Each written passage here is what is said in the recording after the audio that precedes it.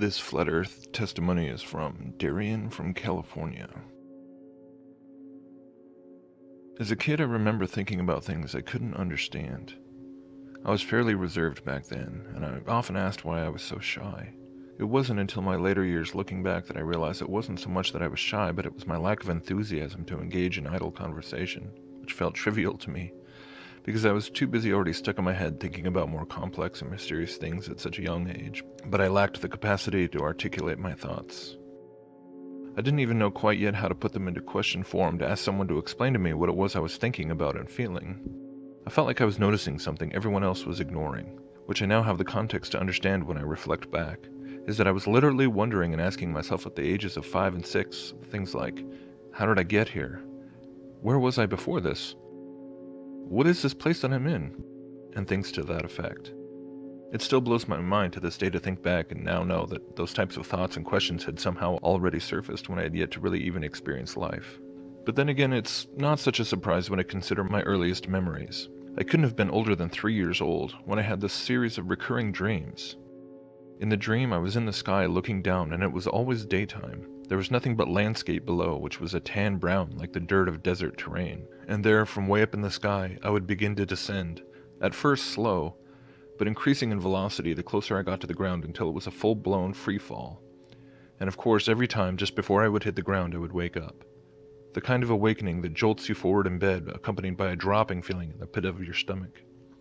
I always found it cool to be able to remember my first dreams in life, but it had never occurred to me until I was into my 20s to ask myself, how on earth at that age could I have possibly had any concept of falling from the sky? I always knew dreams were significant and designed for interpretation, but I wasn't sure how or by who. But it's things like those memories which, for me, not only demonstrate that we are infused with a deep-seated intuition, but also that those types of faculties seem to be the strongest and most keen when we are young. When we are pure before we are tainted by the cruelness of the world or influenced by the harshness of people who forcefully teach us how to behave and how to think, coercing us into a state of submissive obedience before we forget. Unfortunately, I began to fit that bill for a while myself and lost connection with the feelings I had as a young child. I began to accept what I was told at face value, though many of the questions remained. My parents enrolled me in a Catholic school for a while, though none of the teachings there resonated with me on any level, because, to be quite frank, I found it all very boring. I don't know if it was the method of presentation or that I was simply meant to learn from all my lessons on another path, but I knew that religion, quote-unquote, was not for me. When I reached middle school, I became academically indifferent, habitually aligned to my parents in homework and failing classes.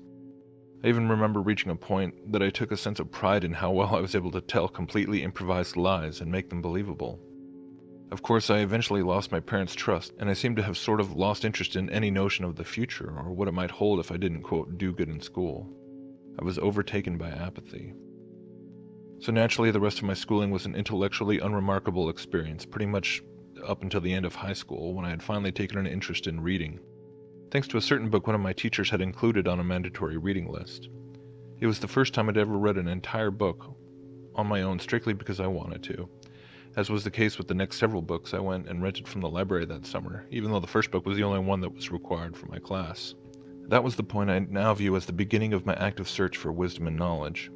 Once I started attending community college, I started reading books like The Alchemist and The Celestine Prophecy, both of which are centered around the concept of coincidence. I had also enrolled in several psychology and philosophy classes around then, which happened to be on the first of any class that I'd ever taken that genuinely piqued my interest.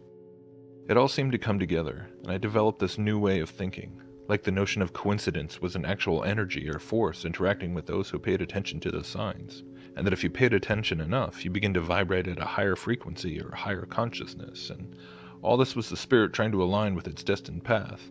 Studying ancient Greek philosophy was the first time I felt at home in the classroom. Hearing all these ideas I myself had thought of in the past finally put into words.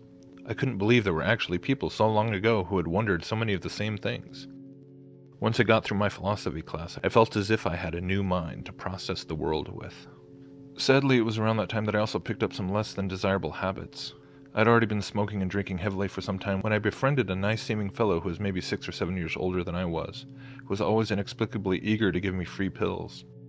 The scary part looking back was that I never actually knew which pharmaceutical drug I was getting into. He'd just walk into class, sit down at a desk next to me, and reach over and drop something into my hand before telling me the name of it, and that was it. And I, being as naive as I was, would take it. The only one that I specifically remember him giving me one day was Xanax. Because I remember him saying to me, "Now be careful taking this one. Don't take too much at once, because this stuff can literally alter the chemistry of your nervous system." I'll never forget that. But it isn't because of what he said, it's because of what began to happen to me shortly after. I don't suppose I'll ever know if it was a direct result of taking any of those pills, or if it's simply from growing up on an all-American diet, or from breathing in all the toxins in the air, or an emerging side effect from one of the many vaccines I received in my youth, but over the next several months I began to experience some very radical changes which still affect me to this day.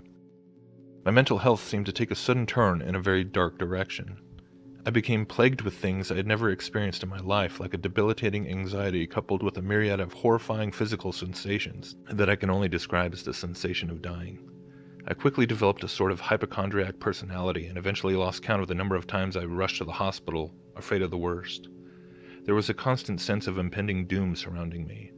I became obsessed with death. I stopped locking doors in my house so that my parents could always get into my room in case something happened to me. I started a blog where I characterized death as a person in every piece I did, attempting to make light of my very bleak perspective. As much as college studies had helped me expand my mind, it also made me that much more capable of thinking in circles. I seemed to have inadvertently built a prison of fear around my own psyche, and I could not escape, because I could not circumvent such obstacles as meaningless and nothingness.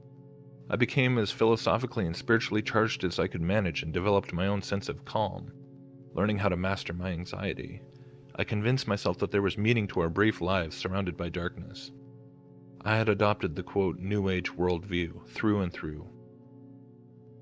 And for a number of years, that's pretty much the shell I stayed in, believing, because I had to, that there was something divine out there, and that I had to be going through some phase of necessary life lessons.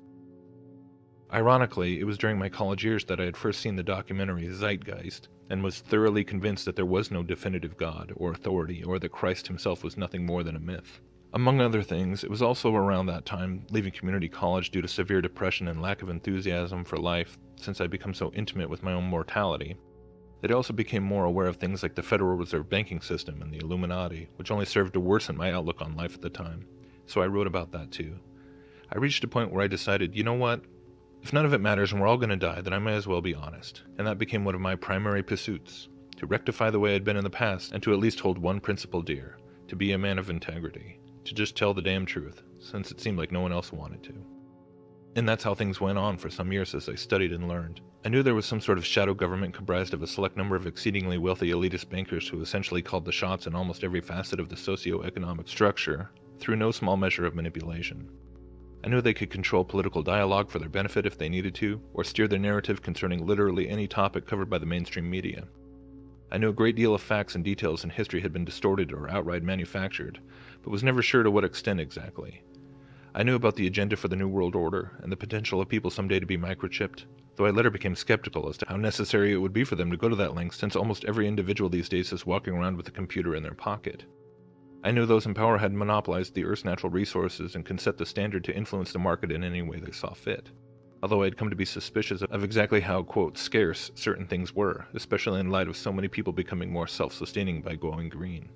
And that was where I got lost, feeling like I had descended into a rabbit hole that had no bottom, because I could not find any rationale that could adequately answer why.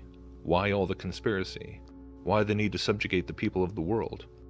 If there are all these technologies that can benefit mankind, then why are they being suppressed? Why hide the cure for cancer? Why is clean, renewable energy taking so long to integrate into our way of living? Why, if they are able to mass-produce food, are there still people starving? None of these examples ever seem like things that would even affect the status quo or threaten their luxurious positions if they were to change. So to simply chalk it up to greed never made sense to me. It always seemed more ominous and more intentional than just a class of selfish, wealthy people who were afraid to lose their footing. I'd had so much of the puzzle for so long, but I couldn't put my finger on a few final things to bring it all together. Why was there still evil in this modern day when there's clearly enough of everything for everyone in the world to live comfortably? I found myself humbled one day in mid-2015 after yet another severe panic attack, possibly the worst I'd ever had. I actually felt like my heart was in the process of ceasing to pump, like there was an empty pocket of air in my chest that would swell up in waves of physical terror. As I laid back on the couch and made my usual, "I love you, I think this is goodbye" phone call to my mother, I remember calling out to, quote, the spirit, and thinking in my heart and mind, if this is my time and this is what is meant for me now, then take me, I trust you. Shortly after, the paramedics came, and of course it all subsided, making me look like a paranoid fool in front of my handful of friends who I regretfully admit were present during a handful of my mental episodes. Sometime later, a few days perhaps, I recall going down into my room and feeling this state of total content. I'd been so utterly humbled so many times over the past 6 or 7 years by my, quote, near-death experiences, or at least they felt that way to me, and in my state of complete humility, something came over me.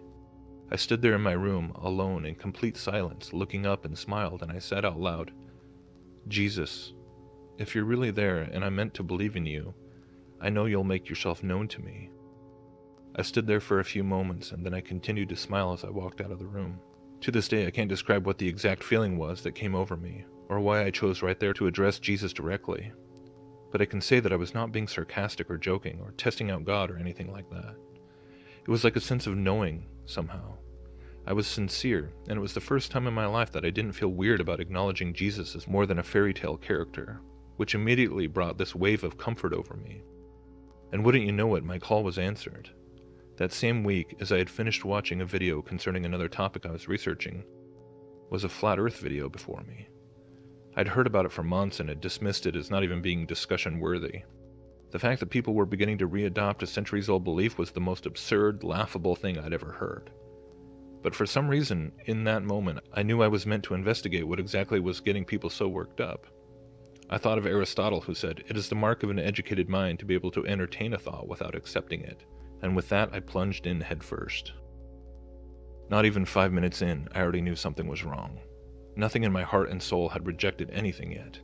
In fact, the several proofs I had seen thus far all made a terrifying amount of sense. I was sure I'd be shaking my head with every single word of such nonsense, but my gut was telling me right from the start that I understood it because it was logical, and I had in fact always understood. I laughed and thought to myself, alright, hold on just a minute, there's no way, the Earth is a globe, I know this. And as I began to take it more serious, suddenly about half an hour of investigating had turned into 5 months of non-stop research. It became a daily obsession, looking for holes and continually finding none, which only kept drawing me in deeper. The more I tried and the harder I looked, the less I came up with to refute the evidence before me. And I can say now that, despite the discrepancies made in some flat earthers' arguments, such as the exact size and shape of the Earth or the actual distance of the Sun and Moon or their nature, etc., those discrepancies are negligible compared to the many solid proofs that demonstrate an enclosed, flat, unmoving world with heavenly bodies that are small relative to the Earth and local. There was only one manner in which I was able to regard the existence of this lie once I had uncovered it, and it is one of the greatest hurdles for anyone who is in a strong state of denial as I was.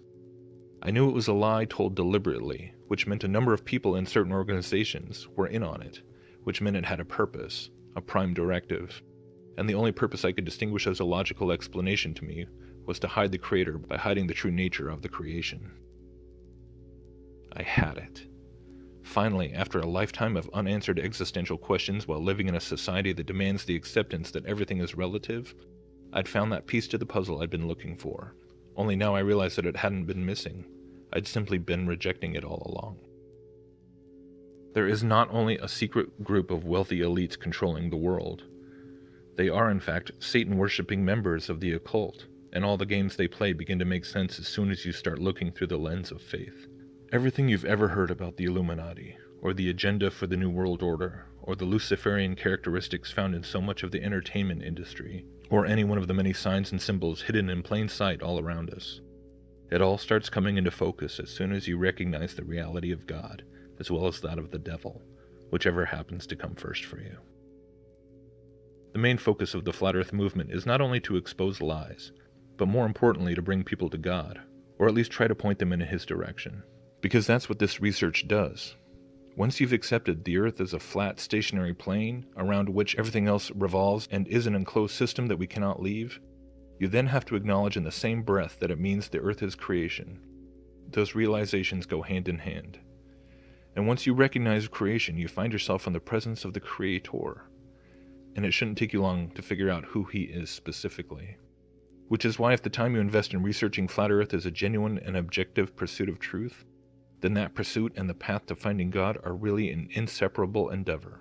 And everyone who says otherwise, like the Flat Earth is a psyop or another deception or an unimportant distraction, I would strongly urge them to put more thought and consideration into those conclusions because the results beg to differ. To put it in simpler terms, the purpose of Flat Earth movement is not to prove people wrong. It is to prove that God is right. It is the answer to the why question I had been asking for so many years. Why such evil and enslavement? Why so much corruption throughout history? So many lies. It is the same question people ask of flat earthers. Why would they lie to us? What would be the point of such a grand manipulation? Flat Earth, or geocentrism, signifies a deliberate, intelligent creation set with a purpose which offers a palpable sense of genuine meaning to the lives of every individual who recognizes God, the creator of all things, whose presence can be felt working in the hearts and minds once they are made open to the truth. He is in everything, always, and his word is absolute.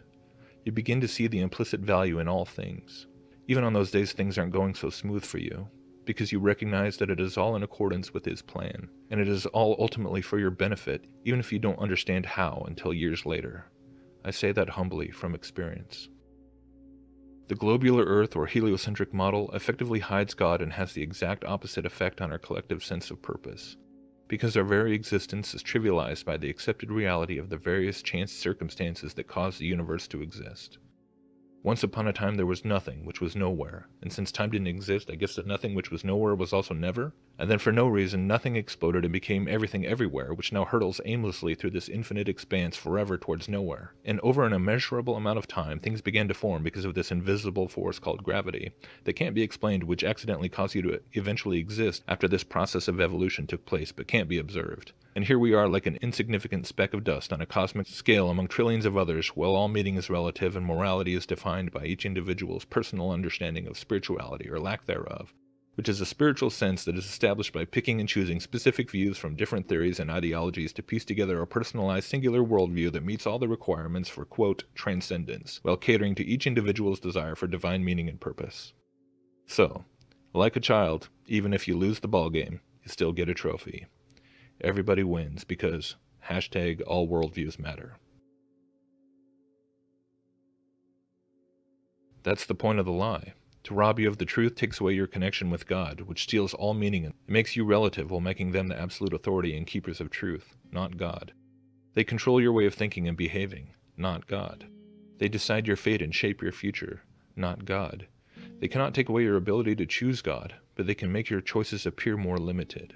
By obscuring the nature of reality, they effectively trivialize your existence and pervert the intuitive bond you have with God at birth, leading you astray, hurting you into a life of ambiguity, and all the while people are more assured than ever that the notion of God is obsolete, because the technology we have at our disposal, combined with an arsenal of completely conflicting spiritual philosophies, must be the evidence that we are on the cusp of evolving beyond a need for a divine savior. People are certain that in this new age era, they will soon begin to transcend this material plane and will escape the shackles of death, shedding all fear as they unite with the divine, all on their own. If my body is dying, I'll just become something else. If our planet is dying, we'll just go somewhere else. They don't believe they need any saving, so they've essentially claimed the power of God by presuming we can save ourselves. Knowing what I know now, and having just escaped that exact way of thinking, I assure you it is not the shape of the earth that concerns me so much as the shape of your mind. Unfortunately, from the experiences I've had in attempting to open up a dialogue, I'm convinced that there's no amount of rhetoric that can make someone place their faith in Jesus simply because I'm telling you they must. Nor is there any amount of infallible logic that can be presented in a case for flat earth that will not be reflexively rejected. I understand now that there is something that must take place first, inside a person's heart and mind, before they can be receptive to ideas that contradict their current understanding of the world. There is a certain inexplicable feeling that develops from within. For me, it came as a sort of reminder that I knew absolutely nothing at birth, and I was raised by people who were born under that exact same circumstance, as well as those before them, and so forth, and that perhaps nobody really knew anything. Many people are frustrated by Christians and wonder why so many always feel the need to preach to you and insist you repent, etc., because it feels like they're forcing their beliefs onto you.